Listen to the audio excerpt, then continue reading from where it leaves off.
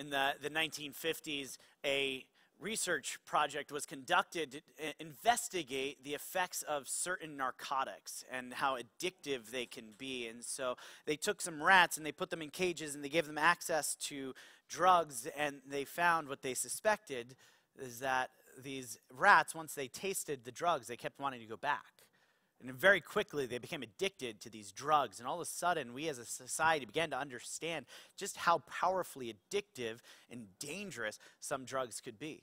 And that's true. But in the 70s, there was another psychologist, Bruce Alexander, who started to question if that's the whole story, if there's a little bit more to the power of addiction, because the truth is, not everybody tastes a drug and immediately gets addicted.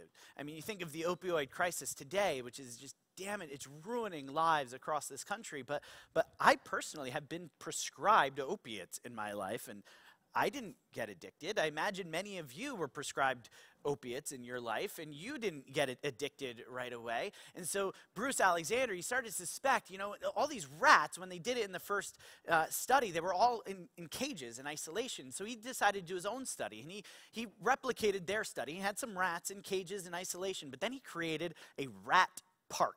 And the study is known as the Rat Park Study. And he took all of these rats and he created this society, this community of rats where they all got to hang out together. And he gave them both equal access to the drugs. And they found that the rats in isolation went back to the drugs almost 20 times more than the rats in community. Human beings aren't rats.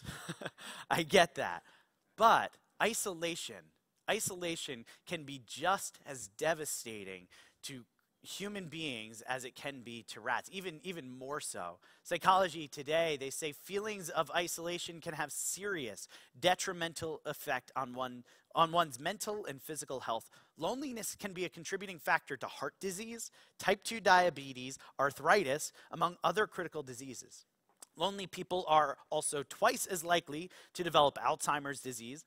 At the root, isolation compromises immunity, increases the production of stress hormones, is harmful to sleep, and impacts cognitive abilities. All of this feeds chronic inflammation, which lowers immunity to the degree that lonely people even suffer more from the common cold. Loneliness can be a chronic stress condition that ages the body and causes great damage to overall well-being. You see how devastating isolation and loneliness can be to the human condition. And conversely, we also see the power of community to bring hope and healing. In that same Rat Park study, they took some of the rats that were in isolation. Some of these rats were there in isolation for 2 months, heavily addicted to the drug for almost 2 months, and they put them into the Rat Park. And very quickly, those rats who had been isolated and had been addicted started to pull away and choose not to go back to the drug. And they actually voluntarily underwent withdrawal of their own accord. Because community has a power to bring healing. And again, human beings aren't rats, but for us as well, community has a power to heal. Not just a power to help us prevent the dangers of isolation, but also to bring healing where we've already experienced brokenness. We come to the end of our series, Uncomfortable, where we've been talking about the awkward and challenging aspects of Christian community, but also understanding that it's essential, right? And yes, community, it is uncomfortable, and it is awkward, and it is challenging at times, but it is also essential to the human condition. And I'm hoping that now, 8 weeks into the series, you guys are on board with that. Like, you don't need us to, again, convince you of the importance of community. Even if you haven't gotten to the place where you're, like, taking next steps to invest in your own community, I hope that you at least are to that place where you understand this is important. Because human beings weren't meant to be alone. In fact, this was the very first thing God said about human beings. I don't know if you know this, but when God was creating everything, every time he created something, he looked at it and he said, oh, that's good. He looks at it and he says it's good. He creates the next thing. He looks at it and he says it's good. He creates Adam, all right? He creates man, and he looks at it and he says, that's not good, right? Ladies, don't get too excited, all right? He's not just saying there's something defective about Adam. I know you beg to differ, but But God looks at Adam, he says it's not good for humanity, for human beings to be alone. It's not good for us to live in isolation, so he creates Eve as a companion. And this isn't about singleness. Some people misconstrue that like God is saying it's not good for us to be single. That is not true. Jesus was single, like fully human being, most fully human being ever single. The Apostle Paul was single. He wasn't only single, but he wished every Christian could be single because he saw the merits of singleness. So don't misinterpret this to mean that God is saying anything against singleness. Singleness is great if God is calling you to that, but isolation is not. And what psychologists today are recognizing, the just detrimental damage that can happen in isolation is the very first thing God observed about human beings. It's not good for us to be alone. And I hope you believe that for yourself. But today, as we close out this series, as we come to the end, I'm hoping that we could take this idea of community and how valuable it is and start to think not just for ourselves, but thinking beyond ourselves. Because if community is good for you, then community is good from you.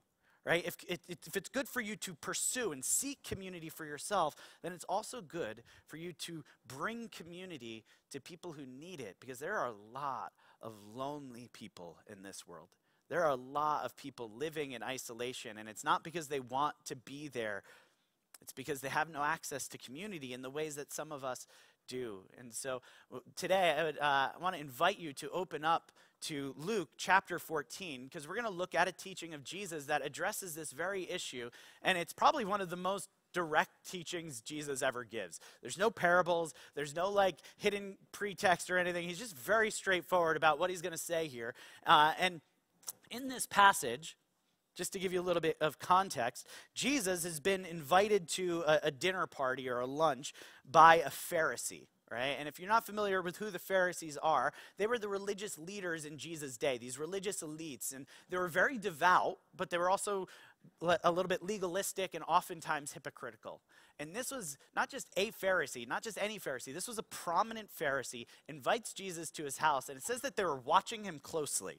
Not because they were hoping to learn something from Jesus. They were hoping to see Jesus mess up. They wanted to call him out. They were hoping to see some flaw in his armor, right? And so they invite him over, and they're watching him, and Jesus heals this guy on the Sabbath, which was like a no-no in their day, and so they're already kind of a little like, oh, what's Jesus going to do? And then Jesus kind of challenges them, tells them to pursue humility, and then Jesus turns to the host, the guy who actually invited him to dinner, and this is what he says in verse 12. Then Jesus said to his host, when you give a luncheon or dinner, don't invite your friends, your brothers or sisters, your relatives, or your rich neighbors.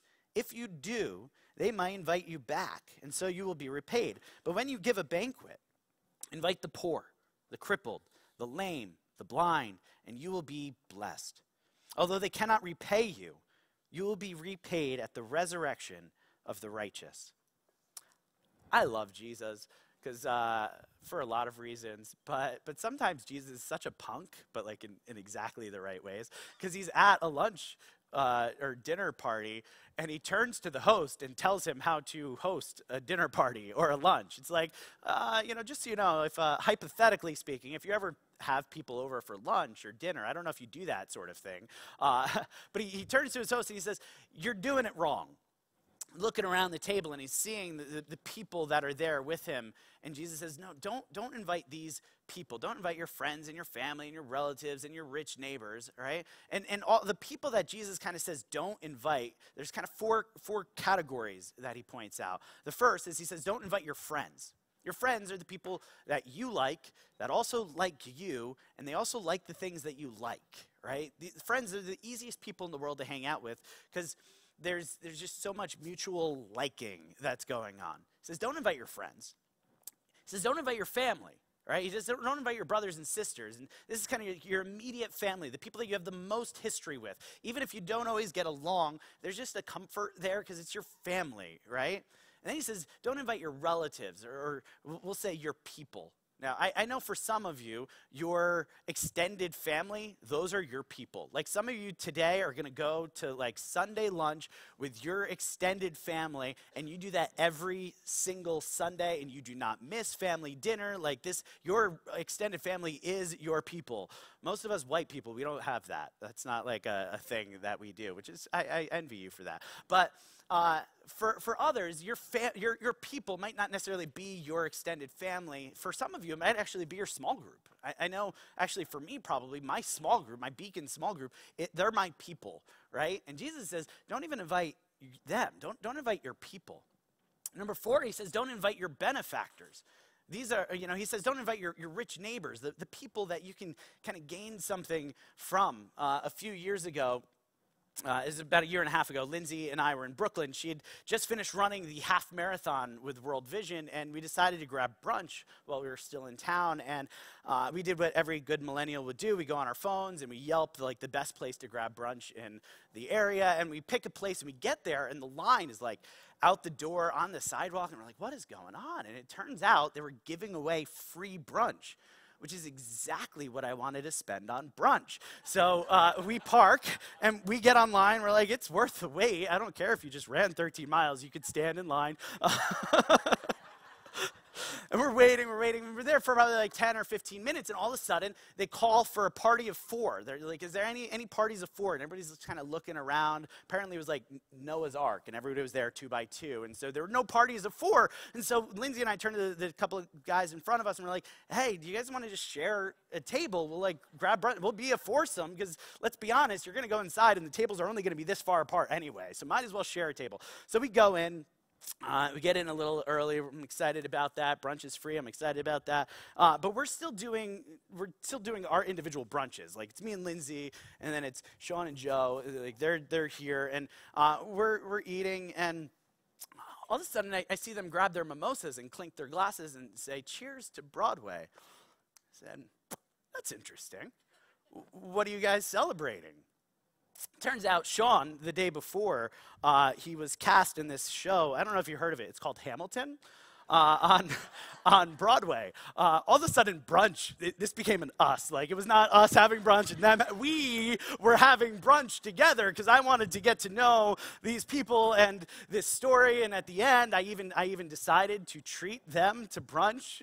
Keep in mind, it was free, so I paid for their mimosas. But these are your benefactors, the people that can get you backstage to Hamilton, right? These are the rich neighbors that Jesus is talking about. They're the people that even if you don't know anything about them, you want to get to know them because they have something that you want. And Jesus is saying, don't invite these people. All 4 of these categories, right? Your friends, your family, your people, your benefactors, they can all kind of fall into this group of people that I'm going to call friends with benefits. Am I using that term properly? Right? They're friends that somehow benefit you. If there is another definition, I don't know what it is. Okay? So all of these people, Jesus says, they can benefit you. You will invite them to lunch, but they're going to invite you back, or they're going to do something, and you're going to get repaid for your hospitality. Jesus says, no, don't invite them. So who are we to invite?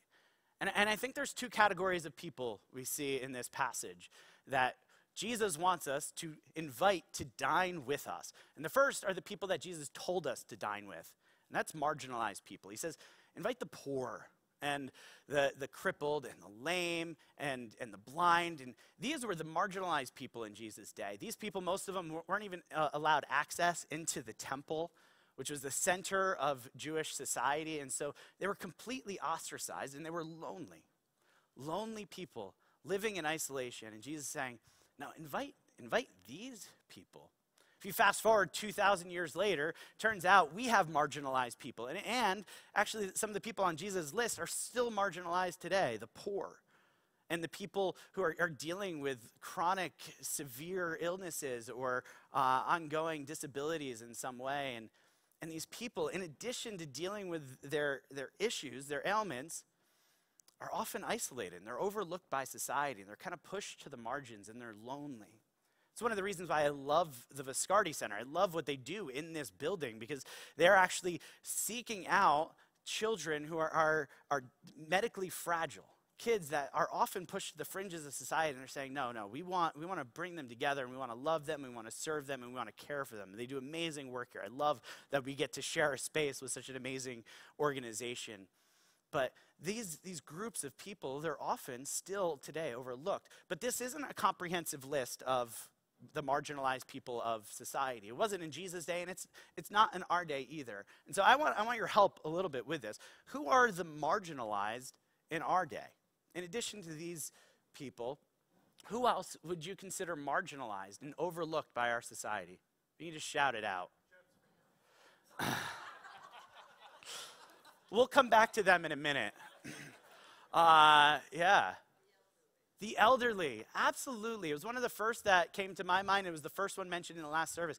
The elderly, especially, I feel like here in New York, where everything's just so fast-paced and everything, the elderly, they kind of get pushed out, and we, make them move to Florida or something. But no, yeah, the elderly, absolutely. Who else? Homeless, yeah, absolutely. You see somebody on the street, and we might be eager to, give them some money or buy them a meal, but you think about the relationships that are missing from their life, the loneliness that they experience. So a hand back here. Yeah, the undocumented, the foreigner, the person who doesn't speak the language and doesn't know the cultural norms, who doesn't quite fit in and doesn't know how to get involved. There's such loneliness and isolation there. Who else? Yeah. Oh. Yeah. People dealing with mental illness on a whole variety of levels just feel so alone, feel so misunderstood. In the back there. Oh, that was your answer. Any others that come to mind? What about in the church? Who gets marginalized in the church? Yeah. So here in our community, if we're not careful, we can live in such a way. It's not that we're purposefully rejecting, but we kind of overlook the people that might be searching, or they might not be where we are in our faith walk. And they say that 3-minute greeting that we have here on Sunday mornings, it is the loneliest 3 minutes of the service for the person the guest who's here for the first time, or the person who isn't involved in some other ways, and so they get kind of overlooked. Yeah. Who else? Anybody?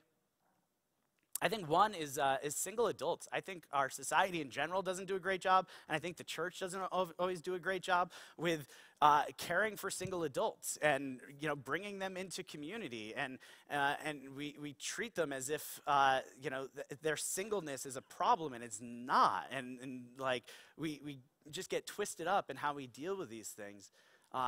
Another one that I heard somebody brought up in between services is the addict. Very often addicts, they just get isolated because of their issues, and we don't know how to help them. And there's a lot of marginalized people in our lives, and Jesus is saying, invite these people. He says they can't offer you anything in return, but that's not the point. That's not the point. But there's a second category of people, and these are the people, not that Jesus told us to dine with, but it's the people Jesus modeled dining with, and that's toxic people. Remember, Jesus is at lunch with a prominent Pharisee who was waiting with his friends to see Jesus mess up, right? And because this guy wasn't just a Pharisee, he was a prominent Pharisee, and there's a good chance that this particular guy was even somehow involved in getting Jesus crucified. Talk about toxic people.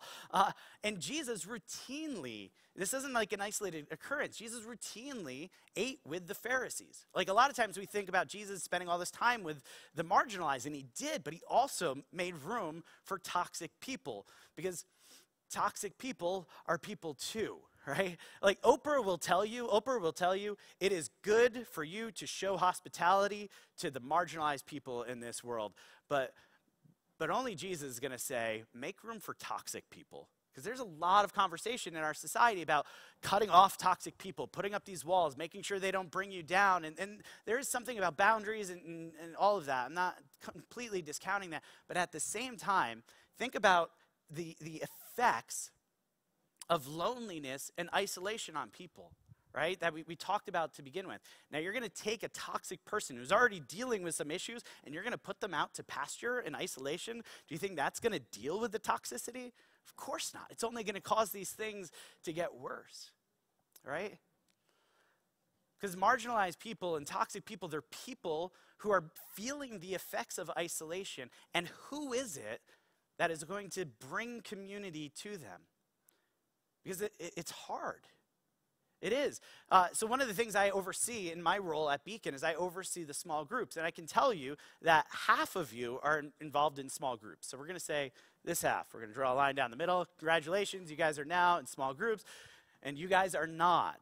But there's no judgment, don't worry. I talk to people all the time, and people who aren't in small groups very much want to be in small groups. But any guesses on what the number one reason is for people not joining a small group? Time, right? It's so hard to find the time. All of us are so busy. This isn't something that's unique to people inside the church. You go outside of these walls, and everybody is struggling with the same thing. We don't have enough time. Most people, most adults, don't have enough time to invest relationally in the people that we like. So who is going to step out and invest relationally in the people that are going to offer us nothing in return? Who's it going to be if it's not the church? Who's going to say, I'm going to take this precious time and I'm going to invest it in somebody who can't give me anything in return? If it's not us, who's it going to be? Because there is a cost. That's the point of what Jesus is saying. There is a cost. He's acknowledging the cost. From the very beginning, he says that the friends who can benefit you, they repay the cost. Anytime you're investing in a relationship, there's a cost, right? There's the time, there's the money, all of that. And Jesus is saying, yes, there's a cost. There is. He acknowledges that. But he says that there is a reward. He says the reward is greater. That yes, there's a cost, but there's a repayment for engaging in this. And that reward is greater than what you're going to get from just investing into the people that you like and the people that like you and your people and your benefactors. He says there's a reward. And it's greater. Now, just to be clear, Jesus isn't saying you're not allowed to ever again have like dinner with your friends. He's not saying you have to cut off anybody who you like. That's not his point. He's just saying that there's also another way that we can invest relationally into the lives of people who don't benefit us, and there is still a reward there, and that reward is greater, but that reward is future. And that's really important. He says that this reward will come at the resurrection of the righteous. And understanding that's a future reward is important because we did the whole Night to Shine thing a few weeks ago. Who was involved in Night to Shine? Yeah. Can you just give these guys a hand because they did so much. All right. Now, talking to you guys involved with Night to Shine, there's what a better picture of what Jesus is talking about than Night to Shine, where we invite all of these guests who they probably don't have anything to pay us in return. We're doing this because we want to show them that we love them, right? And so who here who's involved in Night to Shine, who had an awesome time? Who walked away from that feeling like this was great? Who walked away feeling like you were rewarded for the time there, right? You people even use this language. It's a very rewarding experience, and it was. But who here who served at Night to Shine, who of you has died and been raised again? Nobody? Oh, man, I thought maybe. No. Jesus says that the reward that he is talking about comes at the resurrection of the dead. So the reward that he's talking about is a future reward. As rewarding as Night to Shine is, that's not the reward he's talking about. And that's important because there might be times where it's not that rewarding.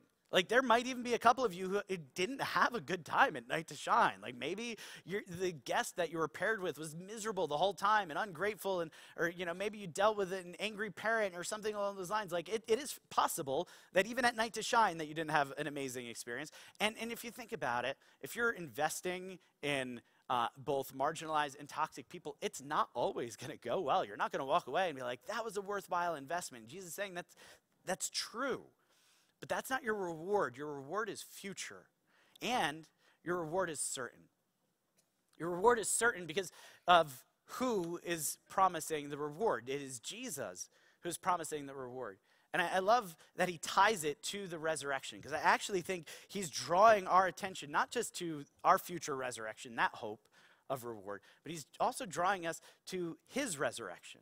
That the hope of our reward in the future is made certain by his resurrection in the past. We can have a confidence in this. I love how one pastor says it. He says, if any man can predict his own death and resurrection and then pull it off, I'm going to go with what that guy says, right? This is Jesus who went into it saying, hey guys, I'm going to die.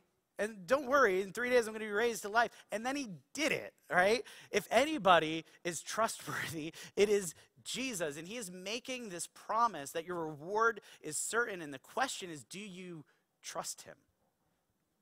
Do you trust him?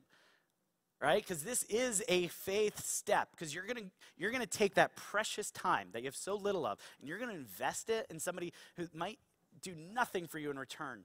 Whether it's a marginalized person who doesn't have anything to give you in return, or it's a toxic person who doesn't want to give you anything in return. You're going to take your precious time and give it to them. And it feels like this is risky, but it's not. Because of the Jesus who says, no, there is a reward coming for you, and that reward, it is greater, it is future, and it is certain. I guarantee it. Jesus guarantees it.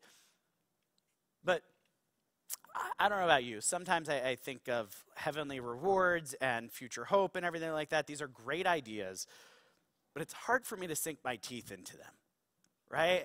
You guys with me? That sometimes you think of like, yeah, this hope of heaven, eternity with God, like it sounds great, but it also kind of sounds like far-fetched, and it's hard to wrap my mind around. It's hard to like really grasp onto, right? But there's something else about this scenario. It's that befriending the unloved prefigures our reward. So the very reward that Jesus is saying is our future hope, what we're doing is actually a prefiguring. It is a foretaste of that future hope. And just a chapter earlier in Luke chapter 13, Jesus talks about our future hope in a slightly different way. He says, people will come from east and west and north and south and will take their places at the feast in the kingdom of God. Indeed, there are those who are last who will be first, and first who will be last. And he's talking about this future hope, and he says people are going to come from all over, and we're those people. All right, we're going to come from north and south and east and west, and we're going to take our seats at this banquet. Right? He uses the idea of sitting at the table at this party, this dinner party with him as our future hope, where he is going to welcome us in, and us who weren't his friends, he's going to call friend, and us who weren't his family, he's going to call brother, and us who weren't his people, he's going to call my people, and he's going to make us rich. This is our future hope, and it's so hard for that to be real to me at times. But then, you take something like Night to Shine. And this is something that I can actually sink my teeth into. This is something that I can understand. Because with Night to Shine, many of you, you guys were working for months in advance, fundraising, so that these guests could come and be celebrated. We don't have to pay a dime to be there, right? And then you had others who recognized that many of these guests, they don't have the proper clothes for an event like this. And so you donated your clothes to clothe them. And then others of you were there doing hair and makeup and shining shoes to make them presentable for this party, this banquet, just for them. And there were others of you who were there at the welcome gate, and you were cheering them on, and you were shouting, and you were praising them as they were coming in, telling them that they're loved and they're welcome, and just celebrating them as they're coming in. And there were others of you who were there in advance, and you set the table so that when those guests came in, there was a table ready for them. And there were others of you who were buddies, and you hung out with these guests all night long. And at the end of the night, you took a crown and you placed that crown on their head and you said, you are loved, I love you, and you matter, right? And you saw the smiles on these guests' faces. I mean, ear to ear, they just lit up. And then you looked and you saw the parents of these guests, and they were welling with tears, overjoyed. This is our second year doing it, and for so many of these guests, they said they were looking forward to this all year because it was the best night of their year. This is the best thing that they experience. You see that joy, and that joy I can latch onto. And then all of a sudden I read this and I realize I'm the guest. In that future hope, I'm the guest. That Jesus is the one who went out and he paid the price for me so that I could be welcomed in and I wouldn't have to pay a dime. And Jesus is the one who realized that in my sin and my filth, I was not dressed appropriately for this party. And he is the one who clothes me with righteousness. And he's the one who prepares me and makes me presentable. And then he's the one who welcomes me in with shouts of acclamation and praise and just songs of joy. And he's the one who has this table prepared for me to dine at. And he's the one who is going to be walking alongside of me all along, this buddy to connect with me all night long. And he's the one who at the end is going to take this crown and crown me with glory and to tell me, you matter and you are so deeply loved. And I see in what happened with these guests, and I see the joy that they had, and I realize that's my future hope. And that when we take Jesus' word and we go out and we find the lonely, we find the hurting, we find the marginalized people and the toxic people, and we choose to love them the way that Jesus loves us, that we're actually getting this glimpse of our future hope. We get this picture, just a taste of how sweet it is. Imagine if Night to Shine wasn't an event, but it was a lifestyle for our community. Imagine if this wasn't something we did once a year, but we were doing this constantly. We were seeing people in our community doing this constantly, and we were hearing stories, and we were doing it ourselves. Imagine the lonely people who would receive healing in community, but also imagine the hopefulness that would be stirring in us as we were getting to see this picture of our hope before us day in and day out, as people were living out our hope, prefiguring the joy of the feast that we're going to share with Jesus. This is my challenge for you this week and ongoing. Take the time. Your time is precious. Take the time and invest it in the people that have nothing to give you in return. Engage them. Offer community. Be the person that they can come to, so that we could see this become who we are. And it's not going to happen accidentally, right? You know this. It's not going to, your time gets filled up. You gotta figure out how you're going to do it. I set up reminders on my task list that show up periodically, just to remind me to reach out to certain people, because I know they're not going to reach out to me. But figure out a way to carve out this time that you can invest it in people, so that you can bring community to the lonely, and so that you can see your hope playing out before you, getting a taste of that more and more in your life. Because it's going to be awesome. It's going to be awesome. Let me pray for you. Father, we are grateful to be a part of a community where people here, they love us and they care for us. People who are thinking about us and investing in us. And God, it is a joy to know that we're not alone, God, but we also think of those who are alone. We think of the people that are hurting and isolated, people who are being pushed away, and the people who are being overlooked. And we pray that you will comfort them, but we also pray that we will comfort them. That we would learn to be community, that we would learn to invest, God, not just in the temporal rewards that come from friendship, but the future eternal rewards that come from bringing community to those who need it most. Father, we love you and we trust you in all these things. In Jesus' name, amen.